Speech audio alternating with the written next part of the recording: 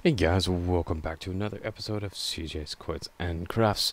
I wanted to do a short video. I was able to do some traveling here this last week, and I was in a completely other state, completely other city, and I called up a branch of the nearest bank, which happened to be Stockman Bank, out of Montana. And I called them up. I said, "Hey, this is what I would like to do. I would like to get some coin." They said, "Sure, we have it in box and in bag."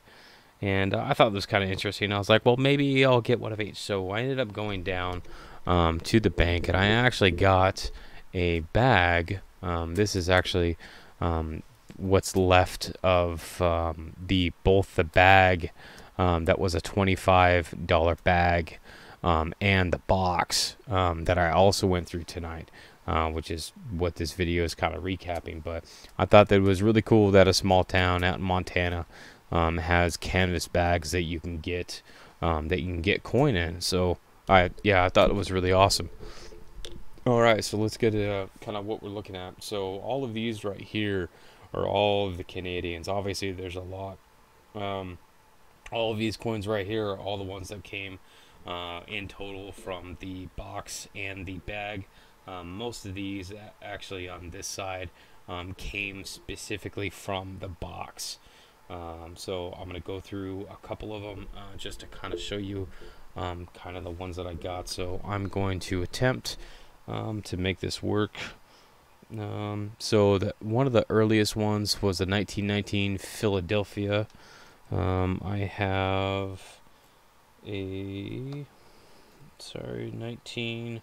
Okay, so I got a 1921, which of course my camera is not going to ever focus on.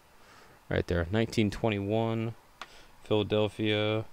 1929 Philadelphia.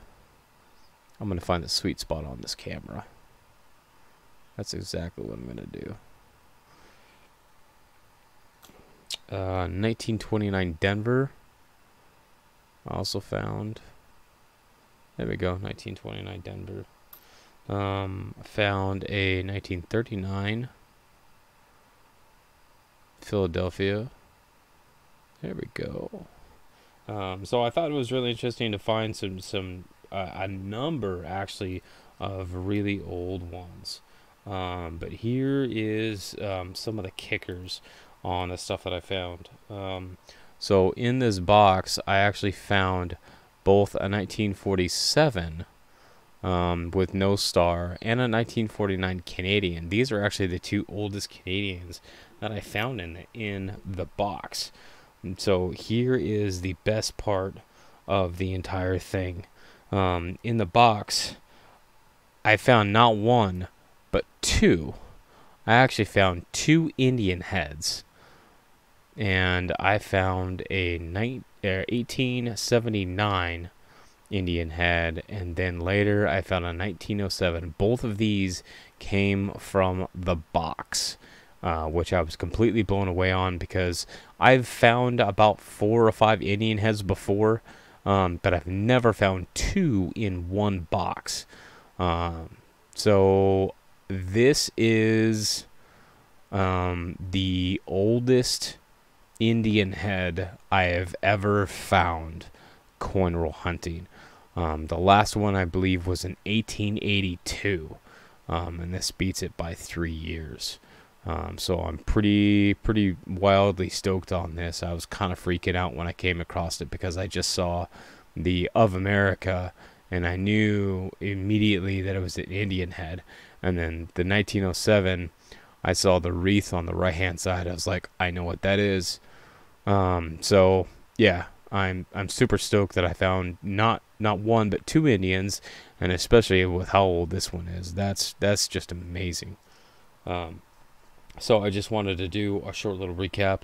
There was a couple of other things that I wanted to show you guys. I thought this was really interesting. This is the first time that I've ever found something quite this extreme. There is a die chip in the R, but then there's this huge die break die chip right in the head of Lincoln here. So I've seen large pieces like this kind of in the date, in Liberty, but never like in an interior device like this, because this section of the die face is actually recessed or an accuse in the die, and that's why it's raised on the coin. So to have something inside like that, that's kind of unique. So this is definitely a keeper as far as what I what I would come across. So I found a couple of DDRs, double die reverses, a couple minor ones. I found a 1959 doubled die obverse. Whoops, as I'm throwing stuff around. That I found, and really it was kind of a it was the E that has the ski jump on the bottom that kind of gave it away.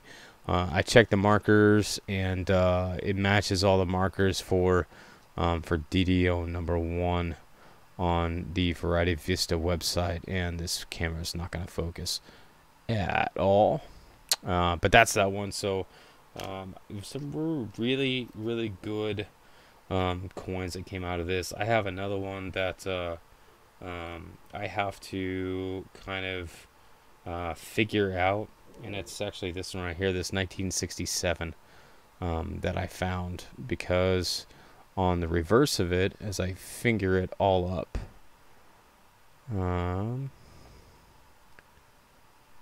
you can see, there we go, you can see there's clashing, but the problem that I have with the clashing is it's not the right location. Like I'm not sure if it's twisted, or rotated, or just off-centered. I'm working on some overlays to try to figure it out, because yeah, there's something about it that is just off. So that's one of the really cool finds out of this stuff. So I just wanted to give you guys kind of a coin roll hunting update on some of the stuff that I've been doing. A lot of these coins that I have found in this stuff, or in this box and in this bag, there was a bunch of coins from the 80s, so 80, 81, 82, and then a bunch in the 90s, and in the late 70s. I mean, the vast majority of these coins were from that time frame. So I thought it was really interesting.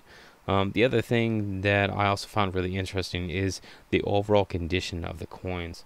I mean, the overall condition of the coins is so much that, you could almost build BU rolls just from these coins. Like, just the overall condition of the coins are just beautiful coins, with very minor or no bag marks. There was hardly any that have any kind of corrosion or foreign substance on them. I was really kind of surprised with the overall condition of these coins that came from this bank. So that's my rant. That's my ramble. Great coins. I've got a bunch of Canadians that I need to go through and get those filed away. So thanks for watching the video. Thanks for taking the time to hang out with me. I look forward to seeing you on YouTube, and I will see you guys next time. Thanks for watching.